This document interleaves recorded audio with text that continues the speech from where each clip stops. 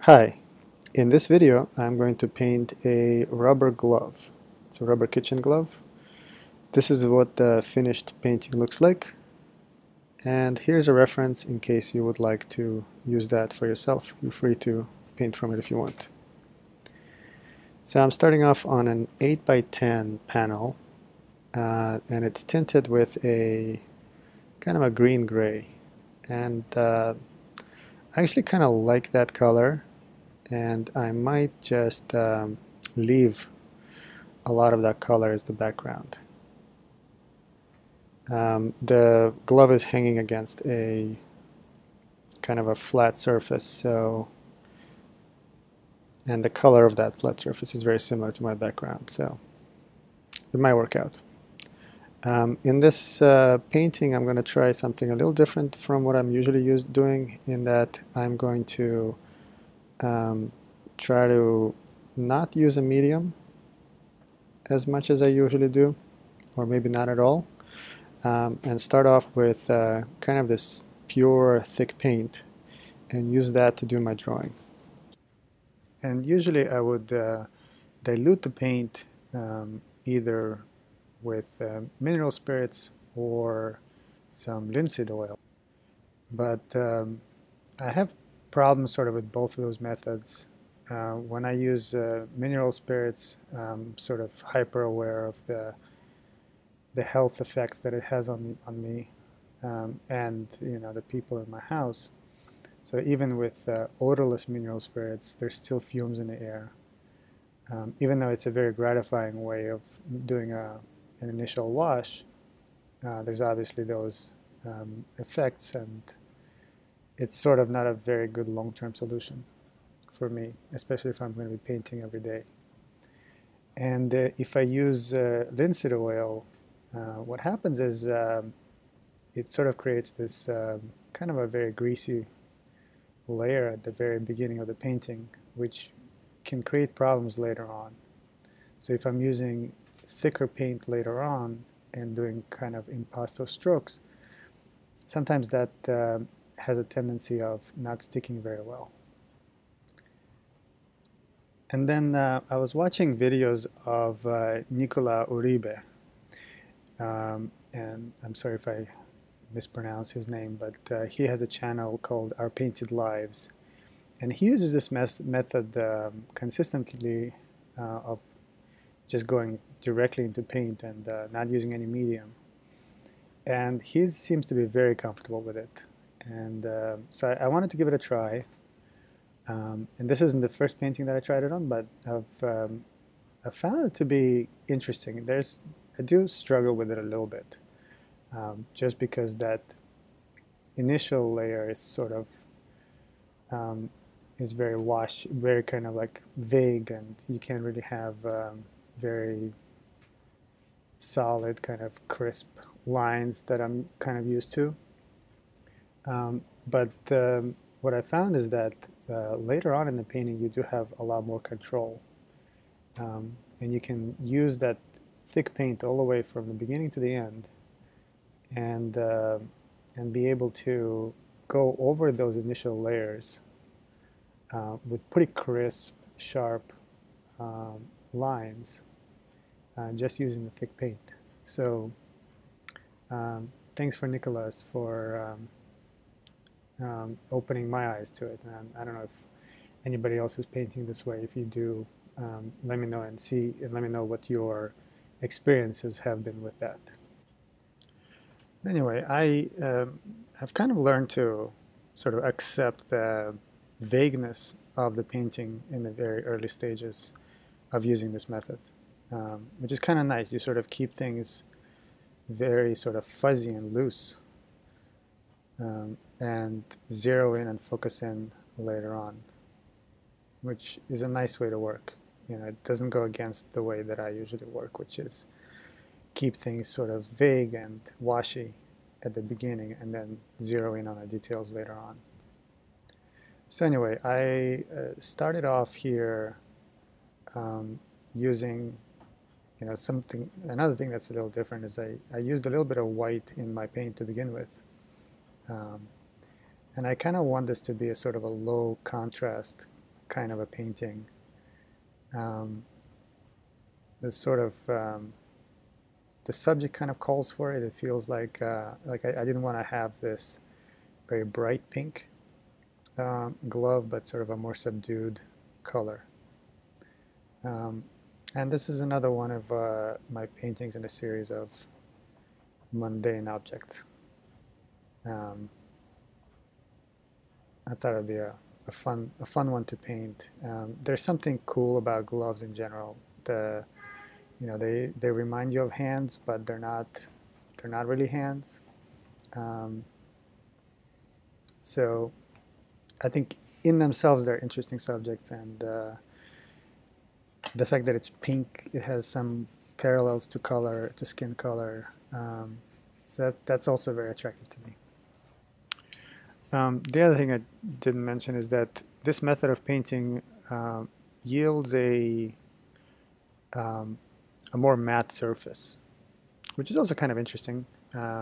It's different than when you're using a lot of linseed oil in your medium, and you can always, varnish the painting later on, but it's actually kind of hard to make oil paint matte, and this is one way of doing it. So that's another cool part. So for my colors, so far I've been using ultramarine blue, alizarin crimson, some cad red and white for the main glove, and then add a little bit of yellow ochre to warm it up in the light parts. And then this is the kind of inside out part of the glove that has those ridges on it, and I'm just using some white and yellow ochre in there, and then just might tone it down a little bit in the shadows with some burnt umber. So there are a couple of interesting things happening with this subject that I want to think about while I'm painting this. I think the main thing is that this it's kind of the flatness of this glove. The main part of the glove, not the hand part, but the main part is definitely flat. But then once you get to the thumb and some of the other fingers, there's a little bit of volume. And it's a very subtle kind of distinction there. But it's something that I want to capture. And I think the flatness, I'm going to communicate not only through light and shadow, but also through the flatness of the paint, which I think is going to be a little kind of interesting. So the paint is going to be flat, it's not going to be shiny, and I'm not going to bring in too much contrast in the highlights and the shadows, keeping it kind of a little bit more flush with the surface, as it were. So it feels like it's kind of blending into that background a little bit. Obviously there's going to be some play between light and shadow, but it's going to be less than my usual paintings.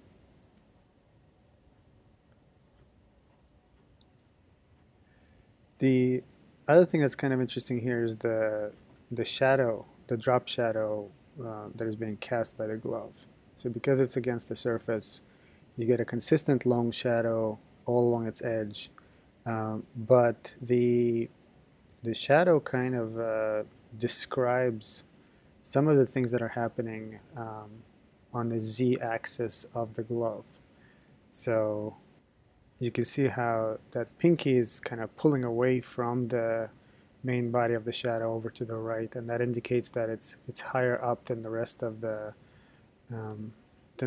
fingers. And then you have a little bit more length at the top, and also the further the object is from the shadow that it's casting, the more kind of fuzzy it is and blended into the background and blurry. So that's another indicator. And so those are kind of interesting things that that interested me about this this subject as well. So we'll see what we do. So this is my cast shadow. Obviously, it's a lot lighter than what I see in real life, but that's all part of the plan. Um, you know, because I made that conscious decision up front to keep things a little bit more subtle and less contrasty. I'm going to try to stick to that throughout this painting. All right, so I'm going to work for a while, try to work out exactly where each one of those cast shadow fingers are, and I'll see you in a little bit.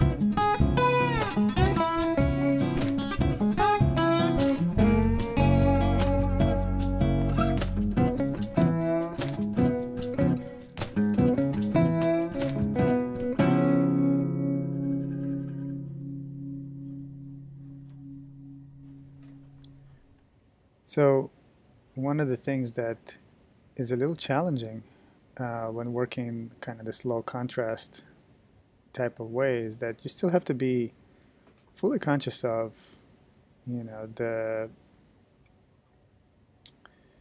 play of light and shadow and the differences between different areas. You know, so you have to look at, okay, is the shadow on the glove darker or lighter than the cast shadow on the wall? And I think what's kind of fun about this exercise of sort of working in that middle section of the value range is that you can sort of resort to your sort of, I guess, known vernacular, known vocabulary of how to make things look a certain way, and you kind of have to be consciously trying to kind of fight against that and trying to figure out what's going to work within that particular value range.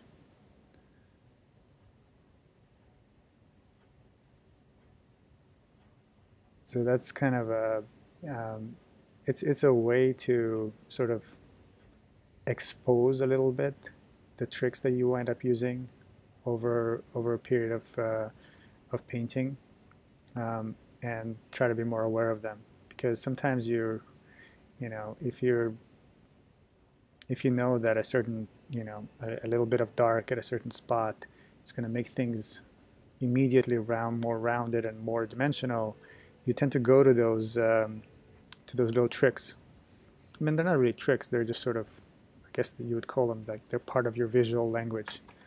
But it's good to kind of re-evaluate them once in a while and see whether that's what you want to do.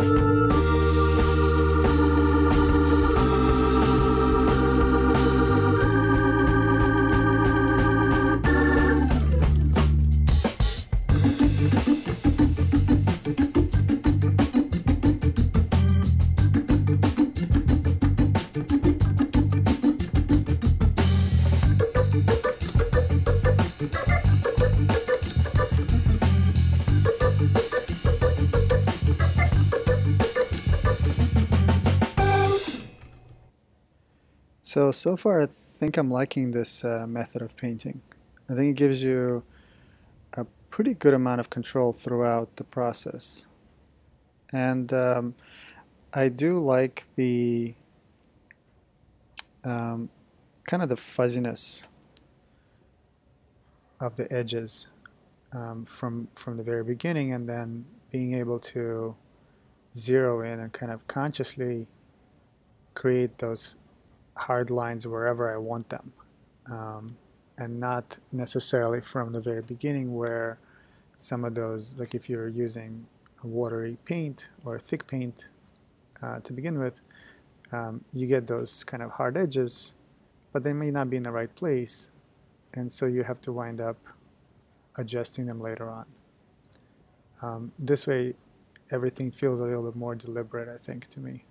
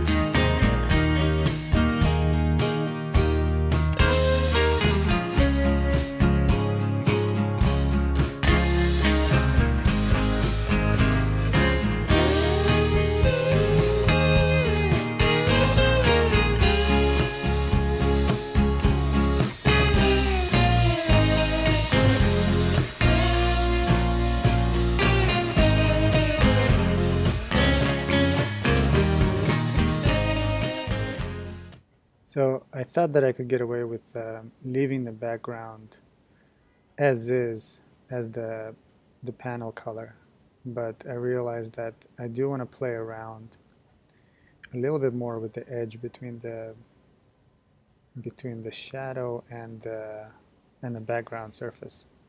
So I want to be able to kind of vary the softness of that edge and do it through blending rather than scumbling the paint over the surface.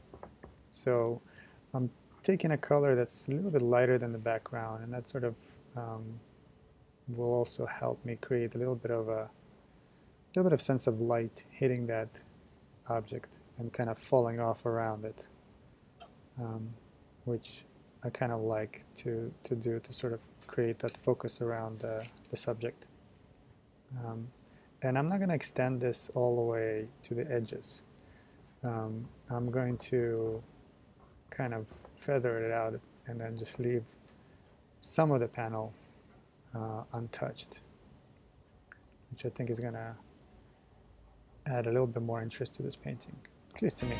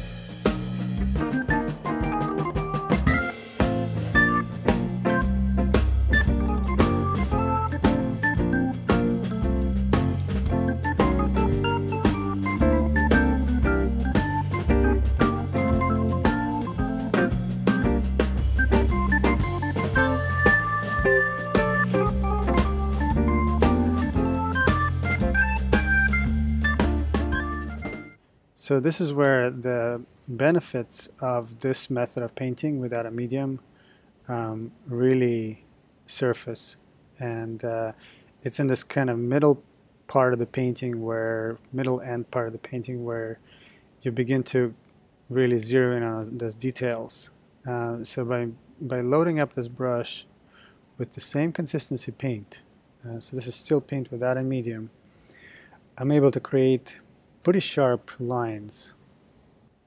I'm using a synthetic brush, and I find that it works better with synthetic brushes because they especially flat synthetic brushes, because they tend to come to a much finer point than bristle brushes, and they tend to react more to paint and really kind of each one of the bristles sort of stick together.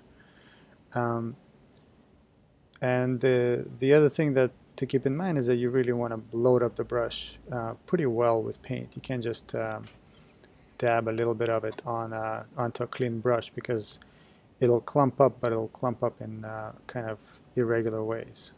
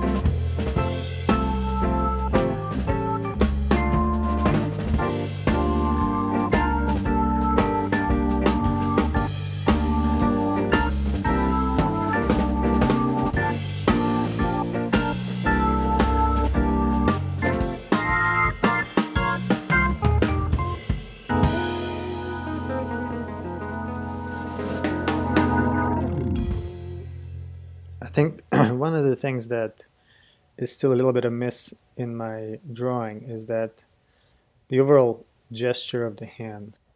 You'll notice that the two middle fingers are pointing towards each other in the reference photo, while the outside fingers are kind of pointing more away and a little bit to the left. In my drawing, they're all kind of still pointing straight down.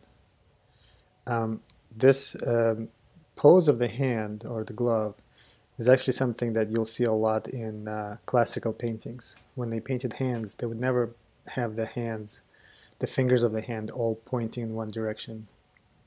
And instead they would touch two of the fingers and let the other ones kind of come out away. And that's just a way to create a little bit of organization among the fingers, because if everything is pointing in the same direction or kind of pointing straight out, that creates a little bit of confusion, and the eye is trying to kind of focus on, you don't give the eye any place to focus. So by doing this, you kind of create a focal point where the fingers are touching, and then the rest of the hand just kind of falls into place. So I thought it was kind of interesting that the glove had the same natural pose on its own. So I think as I'm continuing to refine the fingers, I'm going to try to pay attention to that and try to resolve that a little bit. Otherwise, I think the painting is coming along quite nicely. There are a couple of other things that are not exactly right, like the overall length of the glove is a little bit shorter or a little bit fatter in the reference. But that's kind of intentional. I sort of wanted to feel like it's hanging down and sort of being pulled by gravity.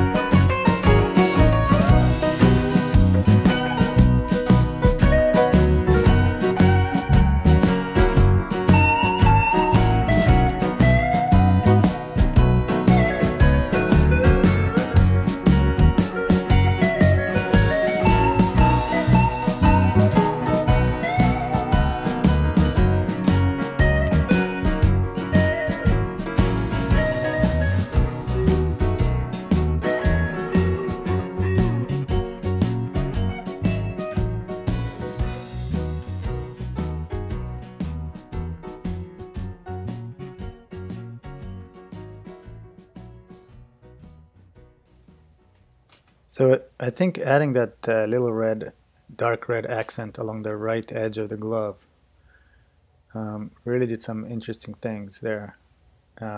Because I found sort of the right tonal value there, which is slightly darker than the wall, that immediately created a little bit of air right behind the glove against the wall. Kind of happy about how that turned out. Now I'm trying to work out the cast shadow and trying to make that feel like it's not just a dark spot there, but there's actual surface there with enough detail, and trying to peek in a little bit of light right kind of underneath that thumb that sort of falls and gets caught on that on the left side of the glove. And the surface of the glove has a pretty pronounced texture, but I'm not planning to paint all of that in. I think that would be kind of ridiculous and not a lot of fun. So I'm gonna just try to bring in a few indications here and there, and kind of let the viewer fill in the rest of the blanks. Sort of like what I did with the top part of the glove, where I just indicated a few lines, and just from those few lines I think you already kind of get a sense of, okay, there's ridges there. A lot of times you don't have to spell everything out for the viewer, and just create a few hints and let them kind of figure out the rest on their own.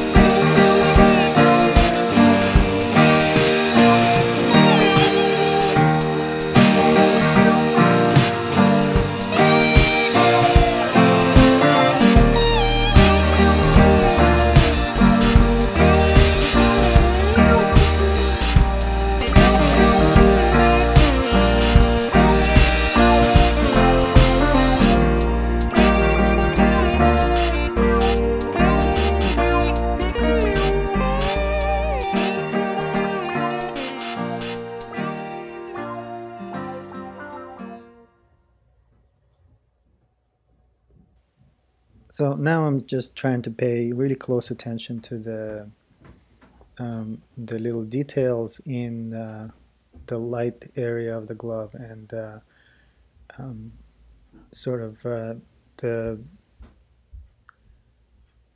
the slight highlights that happen with the way that the glove is turned towards the light. And I'm using a pretty bright kind of pink, very very light, almost almost a white kind of pink. And I find that sometimes as you're looking at an object like this pink glove,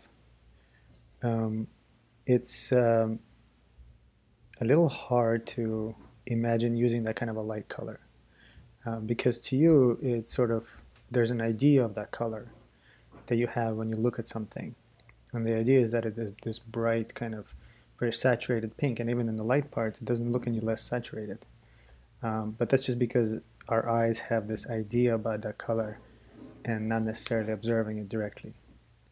So as you're starting to paint, you begin to kind of get more in tune with what the actual colors are in the lights, what the actual colors are in the darks, and kind of being able to translate them into paint. So even though that on the palette that pink looks like it has nothing to do with the glove, it works on the actual surface of the painting because it's there in relation to the other darker, more saturated pinks. And I think the shadow right now is a little bit too dark. It's kind of jumping out a little bit too much. So I want to lighten it up, but still keeping it tonally darker than any part of the light part of the glove. But right now it's sort of jumping out as a little bit too abrupt and too blunt.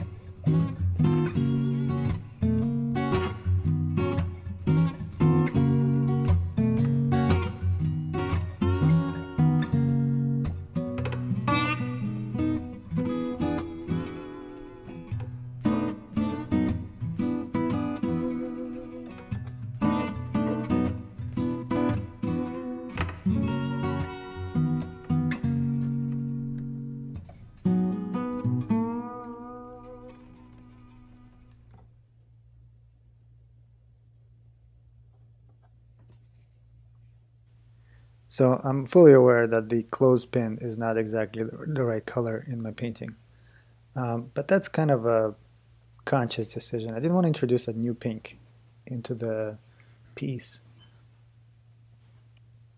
because I just thought it would be a little bit awkward just to have two different pinks. So I made it almost the same kind of hue as the glove, and so the goal there is that it doesn't take away too much from the main subject.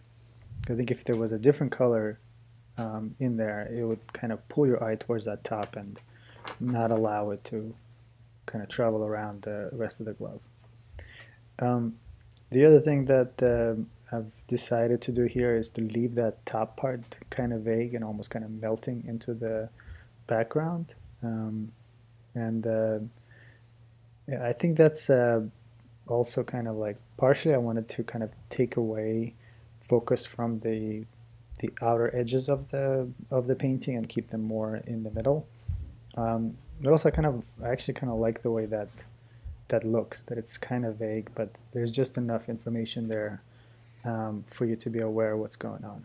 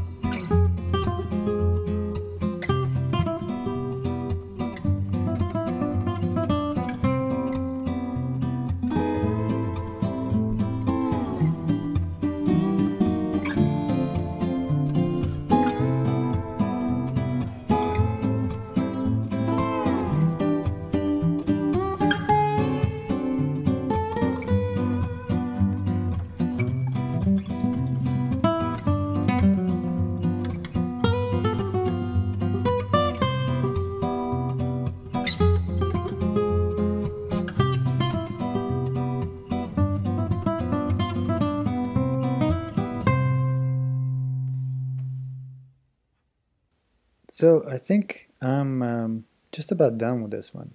A couple of minor little adjustments around the edges of the shadow that I want to do. But other than that, I think I'm pretty happy with the way this painting turned out.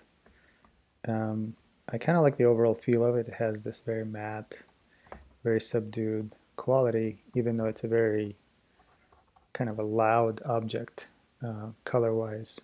So I think in that sense, it's to me at least, it's a success. But I don't know. Let me know what you think.